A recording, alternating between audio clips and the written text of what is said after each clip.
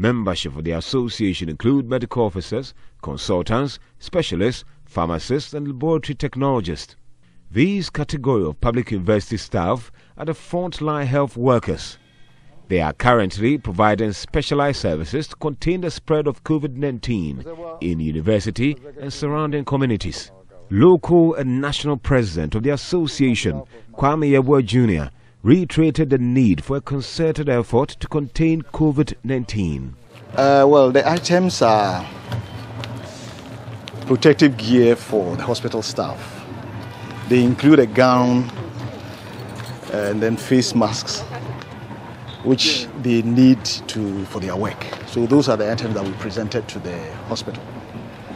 And the reason being that we are part of the university system. We are the Ghana Association of University Administrators. And in addition to teaching in the university, we have other services that run the university. And the hospital is one key such area.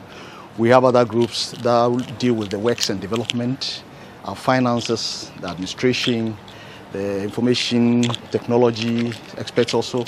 So we feel our colleagues who are at the battlefront as we find ourselves now as a country, we all cannot be at the battlefront. So we felt it was very important to support them indirectly by presenting these items to them so that they save themselves from whatever infections that might happen.